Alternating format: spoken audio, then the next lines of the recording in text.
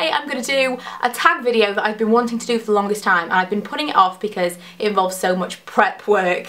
It's the More Than 4 tag, which you'll know from the title, and if you don't know what that is, it's basically I'm going to show you all of the items that I have more than 4 of. So kind of all of the individual product ranges that I may have more than 4 items from. And these have to be items that I bought myself. They can't have been kind of a range that was sent to me as PR sample. There might have been kind of the odd thing that was sent to me and then I bought more of them. But I have to have bought 4 or more myself. So I'm not going to show you every single shade of the ones that I have, because otherwise it's going to be a super long video. But I've just kind of plucked random ones to show you. So yeah, I'm just going to kick off with lip products because that's what I've got in front of me.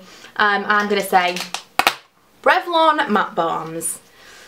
Big fan of these Revlon Matte Balms, as you know. I have a video, anything that I have links to I will put below. Any kind of reviews I've done on my blog or my video blog, video reviews I will link below. The ones that I have here, just kind of ones that I had next to me, and I am going to be doing a video soon on kind of my setup in my bedroom, because this is my everyday makeup. I switch it out every now and then.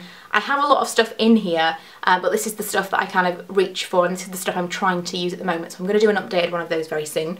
The colours I have are Showy, which is the one I'm wearing right now, and this is the one that everyone told me I needed to get, and I actually really love it. I have Unapologetic, my all-time favourite one. I have Striking, which is this very bright red, and Elusive, kind of like a mid-tone pink, but I just love these. I'm not going to go on about them because I dedicated a video to them, but super moisturising for a matte product. Not for everyone, but definitely for me. I have almost every one of those. Another Revlon product I have, the Revlon Lip Butters, and I do have every one of these. That was a concerted effort. I even bought the ones I didn't want because I got totally out of my mind one evening and decided that I wanted to complete my collection and bought like another 15. I didn't even have nearly all of them. I had kind of half of them and I was like, I think I want all of them. Who does that? It was the weirdest thing, and I'm going to do a video on these, but it's just, again, it's over-facing me at the moment because there's so many of them. But the ones that I plucked out are Lollipop, Wild Watermelon, Sorbet, Raspberry Pie, favourite, and Macaroon. I couldn't find Pink Truffle. It must be in a handbag somewhere because that's one of my favourites as well, but they're the ones that I plucked out. Again, they are again quite moisturising. I used to hate them. The L'Oreal Caresse came out around the same time. I love the packaging of these way more than the Lip Butters. Similar price point, if not the same. They just look so expensive, and they are more buttery as far as I was concerned. I thought that lip butter should be kind of feel nourishing and feel soft and silky on the lips and just be kind of a sheer wash of colour. These are amazing. I have Sweet Berry, Nude Ingenue, Impulsive Fuchsia, and Tempting Lilac. Tempting Lilac's probably my favourite that I have. Another L'Oreal product that I have is the, I don't know what these are called. They're like Caresse, Splash, Glam Shine, Stain, something. They're an answer to the YSL Glossy Stain, basically. And I have quite a few of these. I originally did a video where I compared them to the YSL, and I had one of the YSL at the time. And I said that the YSL one bled, it did, and that I preferred the L'Oreal because it didn't bleed and it wore just as evenly, you know. I was just generally really happy with the L'Oreal, but at the time I only had 2 of the L'Oreal ones. The 2 that I had were Romy, where are we? Romy, which is this kind of nice nudie pink, and Juliet, which, you know, Romeo and Juliet. But Juliet, absolutely fantastic. This was the most amazing red. It's still one of my absolute favourite go-to reds if I want something that's going to last all day or all night. Really nice. The rest of them that I've tried I really don't like, and I keep picking more colours up thinking maybe this will be better, and it's not. I have Princess, which is this kind of corally orangey colour. Infinite Fuchsia, which I picked up in America. I don't know if we've got this one here, but it's kind of like a plummy purpley colour. And then Marilyn, which is this really not me kind of blue tone pink. I know this is a blue tone pink, but this was kind of a bit more Saint Germain from Mackie kind of, no. None of them worked for me at all. They were really patchy, didn't wear as well, and I was really disappointed. So I think they're a bit hit and miss. The reason I feel like I can say they're not better than the YSL is I now have 4 of them. I decided recently that they were some of the best lip products out there on the market, and I completely needed more of them, and I probably will buy more. But I really like them. I love anything that I can put on and not worry about kind of rubbing off. My favourite one probably has to be this. It's 102. I was wearing it the other day in an Instagram picture, and so many people asked me what I was wearing. Who I was wearing? No, what I was wearing, and it's this one. It's a nude one. They did a nude collection, and you can still get these some places, but they're not readily available. It's not something that you can get kind of everywhere because it was a limited edition collection. I want 107. If anyone knows where I can get 107, because I've been to so many different YSL counters looking for it. The L'Oreal are great if you get the right formula, but I think they're very hit and miss, whereas these ones on the whole are pretty good. I haven't had kind of a dud one, but the very, very bright colours, I'll go through the colours that I have, sorry. The very, very bright ones are a little bit prone for bleeding. So I have 102, 12, 13 and what looks like 102 again, but I'm pretty sure this has a name and I just don't know what it is. If I can find out what it is, then I will link it below, but I'm not going to list absolutely everything. I'm going to list the ranges, but I'm not going to list the shades of everything because it's going to take me too long. If I do that in the info bar, it will take me days. The next lip products I have are these e.l.f. glosses. They are the Hypershine, yes, Hypershine glosses. This isn't all of them, this is just some. The colours that I probably use the most, I have Berry Cherry, which is this one. I have Mauve,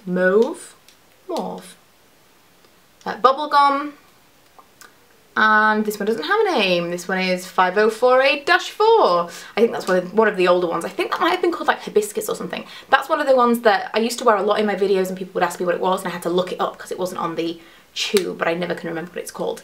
But I love these. These are really, really nice, not too sticky, very, very good value for money, and a really nice shade range. Lastly, for lips, I have some MAC. I do have quite a few MAC lipsticks and I might do a collection video, but if I do, I'll do it over on my Spendaholic channel. Make sure you are subscribed if you are not that bothered about everything being budget friendly all the time, because I talk about slightly more expensive stuff and style videos and stuff over on that channel, which will be linked below. The ones that I picked out were the ones that kind of stand out to me, the ones that I either want to love or want to be able to wear, or I really do love. First of all, there's Viva Glam 5, which I actually wore on my wedding day, and a lot of people love this one. It's a really nice, easy, kind of wearable. It is a nude, effectively, but it's like a My Lips but better colour. MAC, obviously. Satin is the finish. I'm reading completely the wrong sections of this. Toxic Tail is the word I'm looking for. What I meant to say was it was from the Venomous Villains collection. And that's one of the reasons that I love this, is because it's limited edition. It was one of the first things that I got when I first started on YouTube and I realised about limited edition collections and I got really excited about it. This was one of the first things that I kind of, first collections that I bought from, and I just love this one. I picked up another one. I forget the colour of it. Innocence Beware. It was a nude. But this one I love. It's just like a corally red, bright, beautiful. It reminds me a lot, in fact, I'll show you next to each other. It reminds me a lot of this, which is my favourite Unapologetic from the matte balm range. Then I have Viva Glam Nikki. This is impossible to wear. I'm hoping, since I've gone very, very blonde, I'm going to find a way of wearing this because I just love it. I love the colour. It's like a yellowy pink. Really horrible for making your teeth look yellow. Really, really horrible for that. But I just love it. And the last one is the new MAC Riri Woo, which again is beautiful. It's one of the retro mattes, a real true red, and it's got that incredibly matte texture. It's very, very drying, but it lasts really well. So that is it for lips. Next, we're going into eyes, and this is definitely a category I could talk pretty much all day about. The first things I'm going to say, MUA Palettes. I have way more than these, but these are the ones that kind of just came out when I went into the drawer. These are the 4 that I plucked out at random. I have Dusk Till Dawn, I think was probably the first one that I bought. This was Heaven and Earth, I believe, yes. Then I have Undress Me 2, which was their Naked 2 dupe. And this one, which is Ever After. I'm really impressed with this one. This one particularly, I really liked. This kind of row was a little bit pointless, but this row was really good. All mattes, for the drugstore. Really not a bad palette at all. On the whole, they are really, really good value for money, MUA palettes. I would say there's definitely better stuff out there. Single eyeshadows from other brands. Rimmel single eyeshadows I find to be probably some of the best that you can buy at the drugstore. But if you're talking about a palette, you're not going to get much better value than £4, and they are really good for the money. These 4 rather, I haven't spoken about in a long time, but once upon a time, and I have more than these, I know, but I don't know where they've gone. Once upon a time, I talked about these a lot, and they are the Rimmel Colour Mousse. Can you still buy these? I don't know, but I really liked them way back when. And they look like this, and they are completely wet, and they are very, very long lasting, don't crease on me at all. I wouldn't use them as a base because they're kind of metallic and they don't kind of other products wouldn't lay down well on top of them. But I really, really like these. The colours that I have are Sassy, Get Fresh, let's Get Fresh, Splash. I'll have to open this one to show you it, but this is beautiful. This is a lot like that colour that Kaz and I were complaining we couldn't tell if it was blue or green from MAC. The next thing is a little bit excessive, but I have the colour tattoos. And I actually did get all of the colour tattoos out that I have just to show you how many I had. This is dangerous. This move is dangerous. This many. Ta-da! Don't drop the glass on a glass tabletop. Okay, so the colours that I have are, can I read this? Timeless Black. And some of these might be different because some of them I bought in America and some of them I bought here. So the colours might be different and some of them might not be available. So don't, you know, go crazy at me if they're slightly different. Timeless Black. This is Bad to the Bronze, which I think is On and On bronze here. This one I don't think we have. This is Too Cool, which is a white. This is Pink Gold. Pomegranate is this? Metallic Pomegranate. Eternal Gold. Belly Branded again. This is one I got in the States. I think this is kind of a nude. It's not matte, but it's kind of like a, you know, a champagne-y neutral. And lastly, Everlasting Navy. I love those completely for eyeshadow, for liner. I want them all. If I haven't got one, I'm going to need to buy it. They are some of the best things that you can buy from the drugstore, and again, really, really good price. So they are kind of the cream eyeshadows. And then lastly, I'm going to talk about MAC briefly because I do have at least 4 MAC eyeshadows. These are the ones that I have in a little quad that I use most of all, and the colours are, am I going to remember? Let's see if I can remember this. Naked Lunch, Tracks, I think this is Satin Taupe, and Contrast. Let's see. I can't remember if this is Satin Taupe or Mulch. Yes, it is Satin Taupe. I use these two a lot. And I like Satin Taupe just kind of smudged under my eye as well. But they're kind of the 4 that I use the most. That's why I put them in the little quad. So we're moving on to blushes. I have a lot of blushes, but I don't have a lot of blushes that are the same brand. I like to kind of pick them out from lots of different places. I'm going to kick off with MAC because I feel like that's the stuff that you're going to want me to get out of the way. I know I've spoken a lot about, not a lot, but you know, a little bit about higher end stuff in this video, but that's just because it is the tag 4 or more, and I wanted to show you what I do have that is 4 or more. I know that predominantly I am a budget blogger, but I do occasionally treat myself as something that's more high-end, and I want to show you the things that I feel like are worth the money. I've got Plum Foolery, which is this one. You have Spring Sheen, which is the first one I ever bought. It's a really beautiful one. Peaches is this. Peaches. Desert Rose. I do prefer kind of the matte Desert Rose. Uncommon, which is a horrible one. This is like a nude cream blush, and I hate the cream blush from MAC because it's so sticky and really not good for oily skin. And then the last one is beautiful. It's my favourite. It's Bite of an Apple. Hardly ever use it because it was limited edition. Again, it's the Venomous Villains one. But do you know what? I kind of feel like I should just leave this with my everyday makeup collection now and use it more because it's a really beautiful colour. And that was Bite of an Apple, in case I didn't say. Fashionista, I have tons of these. I've just brought one palette because I have so many and I don't want to have to put them all away. The reason I have so many of these is that weird collector thing in me, that once you could get a palette, I wanted several palettes. And I swear to God, I buy things that I don't even want just because I want a collection of something. It's so weird. It's a good job that I don't collect like cars or something more expensive. It's a good job that my addiction is like eyeshadow and blusher and stuff like that, because these are like £2 something each or something. I think it's £12 to fill a palette. That's not a terrible addiction to have. But yeah, I do have that strange feeling inside me. Once I have one of something, I need more. It's odd, unless of course it's horrible, which is kind of the point of this tag. All of these things are not horrible. I really like them.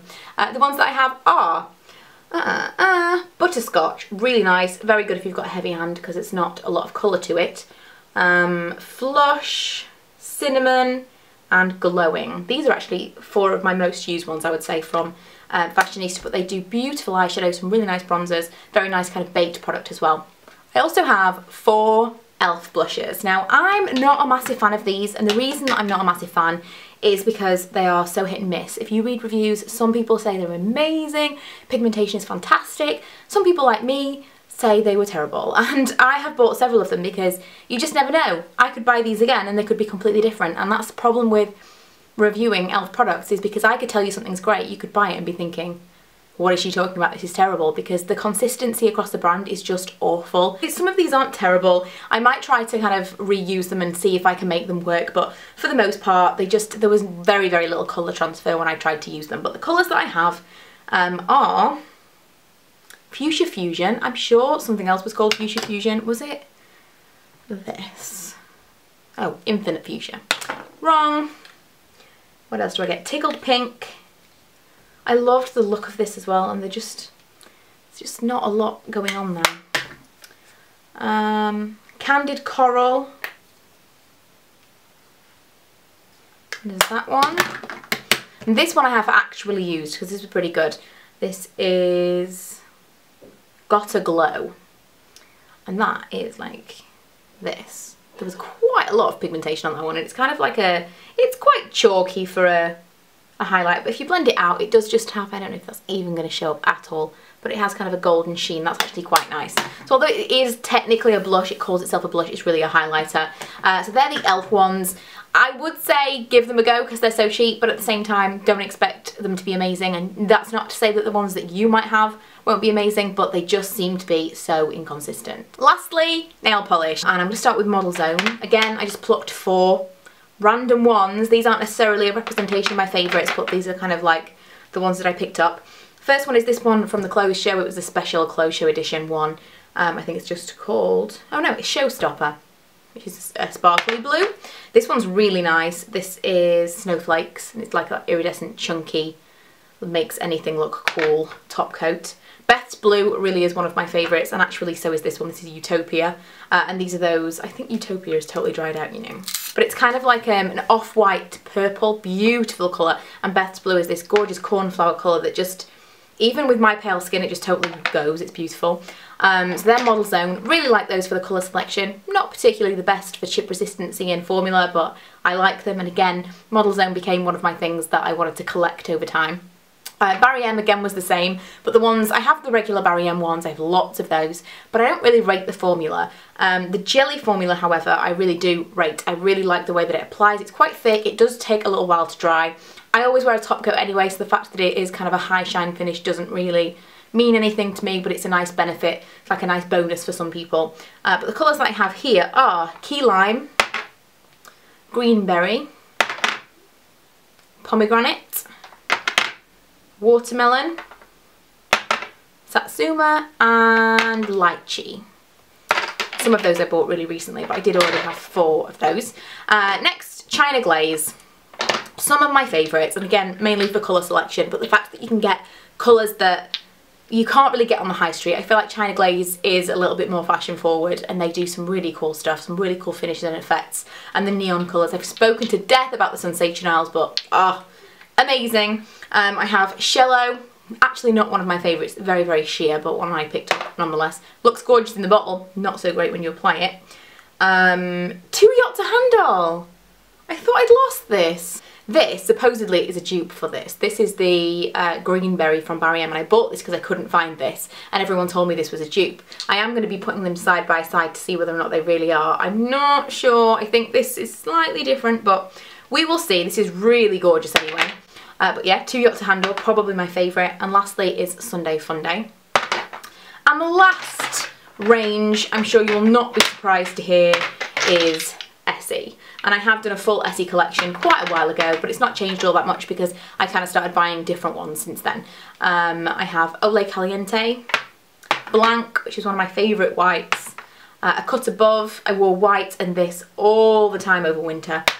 Dive Bar, one of my favourites, a gorgeous multi-dimensional duochrome, amazing, amazing colour. And which one is this? No Place Like Chrome. And the reason I picked this one up is because I've never known a nail polish dry as fast as the foil finishes that are from Essie. They are incredible if you can get your hands on them. If you're one of those people that doesn't have your nail painted all the time, but you want to kind of have something on hand to just put on just before you go out the door, they will chip before the night is up, but they dry in like 5 seconds flat. If you want something that's kind of just one coat, totally chrome, I have the rose gold one, which I think is called Penny Talk, that I wear a lot more. than this one, but just all of the foil finishes are incredible. Essie in general I really like. China Glaze, again, very, very thin consistency, that as an odd kind of satin finish. None of them are perfect. I'd probably say formula-wise, the barium jelly ones are, and they are the cheapest of the bunch. But for me, it's not about formula, it's about colour, because I put a Seche Vite super thick top coat on top, and I kind of like repainting my nails anyway. So let me know what drew you in to buy 4 or more, and I will see you guys in my next video. Bye!